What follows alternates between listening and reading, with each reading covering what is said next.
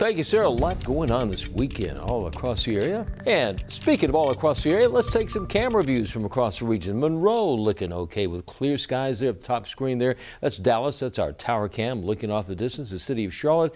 Lake Norman's looking okay. And Kannapolis, it's clear skies there with just a few fair weather clouds. 68 degrees. Our current temperature reading, wind northeast about 8 miles per hour. Dew point at 64. It's a little bit muggy, but no major issues out there this morning. Around the region, up in the mountains, Jefferson and Boone checking in at 60 apiece there. 64 at Hickory in Catawba County, mid-60s at Lincoln and Gastonia.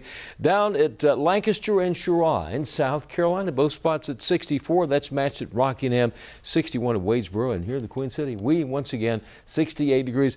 Here's that weather preview for the weekend. With every bit of those outdoor activities going on, just make sure that you are aware that have the rain gear handy tomorrow. Rain likely, but with that rain comes much cooler temperatures. 76 the high tomorrow.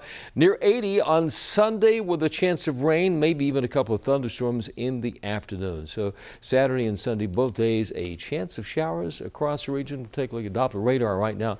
Nothing going on here. We do have some showers off in the Gulf of Mexico and pretty close to Charleston, South Carolina. Some heavy rain moving into that region. So if you have travel plans to Savannah or Charleston this morning, that's where the rain is and the thunderstorms as well. Futurecast, things are okay today. Start to see those clouds thicken up overnight. And by tomorrow morning, early in the morning, we could see some light rain here. We take you to about 5 a.m. tomorrow. Heavy rain along Interstate 85, Greenville, Spartanburg, all the way to Gastonia up to Lincoln and into Hickory along the I-40 corridor. This is 8 a.m. tomorrow morning. Heavy rainfall west of here, and then bands of showers move across the area Saturday, on and off all day. That continues overnight into Sunday, so we got a couple days there with a decent chance of rain across the area.